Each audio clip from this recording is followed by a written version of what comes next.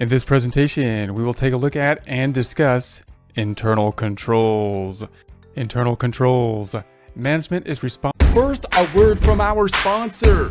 Well, actually, these are just items that we picked from the YouTube Shopping Affiliate Program, but that's actually good for you because these aren't things that were just given to us from some large corporation which we don't even use in exchange for us selling them to you. These are things that we actually researched, purchased, and use ourselves. Here we have a Western Digital WD Elements 20 terabyte USB 3.0 desktop external hard drive we use as part of our backup system, noting that if you lower the number of terabytes of storage, the price will lower dramatically as well.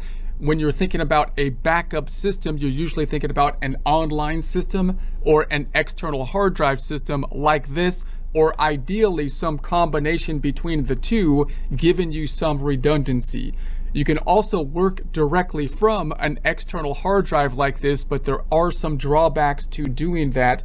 One being, if you use this as your primary drive you're working from, it's no longer a backup drive, and you're going to need a backup system, possibly another external hard drive and or some kind of cloud backup system. And if you're working on something that takes up a lot of short-term memory, a lot of RAM as you're working on it, such as video editing, the external hard drive can slow up the system. So you might want to come up with some kind of system where you download the project you're working on to your computer, to your C drive, or possibly to a solid state drive, which is a much more expensive external hard drive as you do the work. Once the work is done, then save the project to an external hard drive such as this.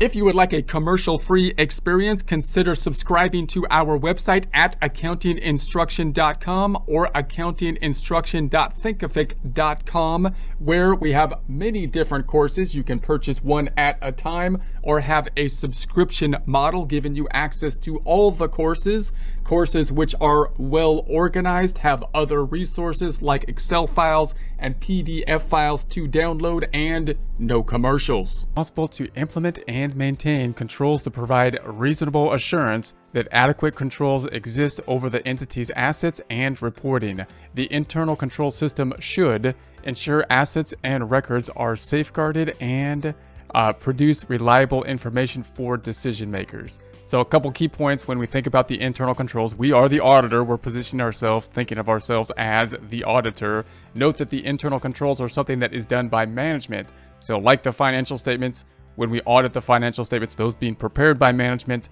the internal control system also something designed and implemented by management. And so the internal control system is implemented in order to provide reasonable assurance that adequate controls exist over the entity's assets and reporting. So the internal controls, you can think of it kind of as a bureaucratic type of system. They're going to put in more bureaucratic systems. We think of it as an entity growing in size. They're going to need more of these kind of bureaucratic types of systems, more checks and balances, more internal controls in order to assure more reliability over the assets that the company possesses, as well as the reporting that will be a result as well. And then us as the auditor will take a look at those internal controls, test those internal controls, and see whether or not we can rely on those internal controls as part of our auditing, and thereby test controls rather than test as much of the substantive testing that we would have to do if we had little to no internal controls. Risk assessment procedures are used by management to obtain an understanding of the entity's internal controls, identify the most important controls, recognize potential for misstatement given the controls, and design test controls and substantive procedures.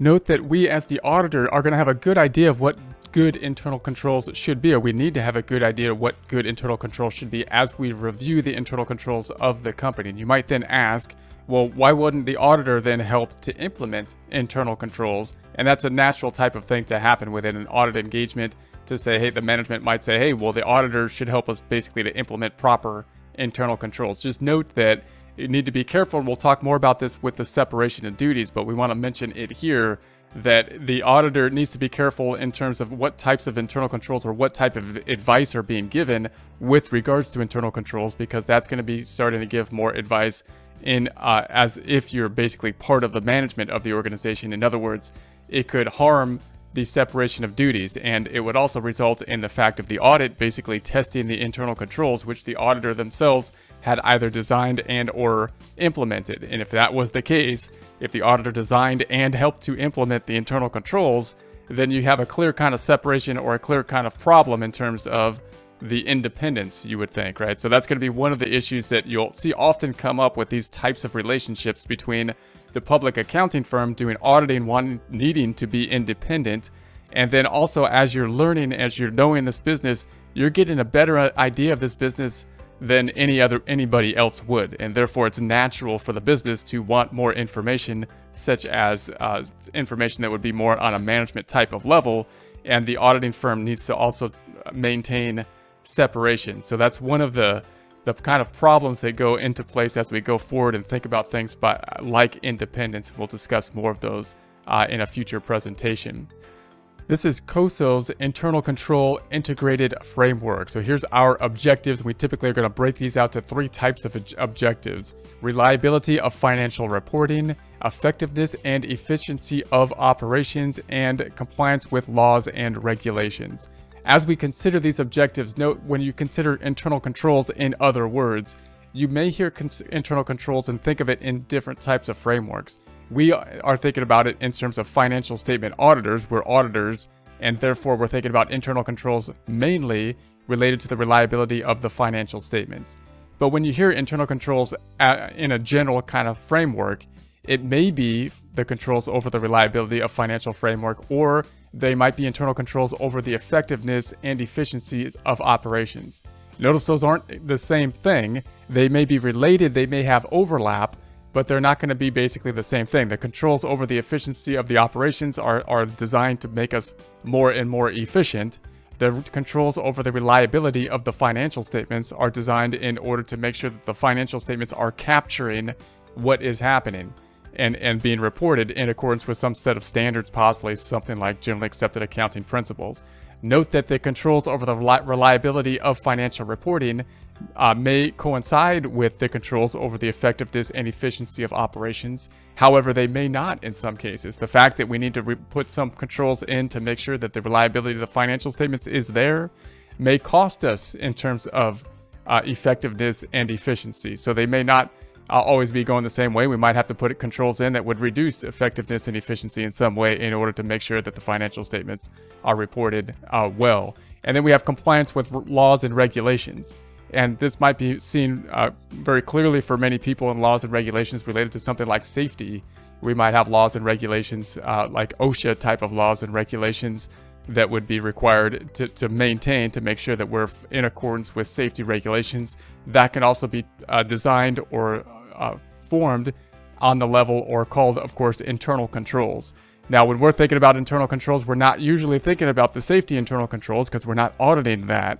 That's not what we're there to audit typically if we're auditing the financial statements. So although those are internal controls, they're probably not where we're really focused on, because our job is to give an opinion on the financial statements. So we're focused mainly over here on the internal controls that are related to the reliability of financial reporting. So internal controls related to the preparation of financial statements for external purposes are the internal controls related to an audit. That's what we're really looking for. However, internal controls related to operations and compliance objectives can be relevant when they relate to data auditor uses to apply auditing procedures. So there might be cases where the items will be relevant too, and we can take a look at the internal controls for them as well. But again, our focus, of course, is here with regards to our internal control. Be aware that when you hear internal control just generally outside of the realm of basically a public accounting firm, they may well be referring to something that's not what we're going to be focusing in on. They may be referring to the effectiveness and efficiency of operations or compliance with laws and regulations as opposed to reliability of financial reporting.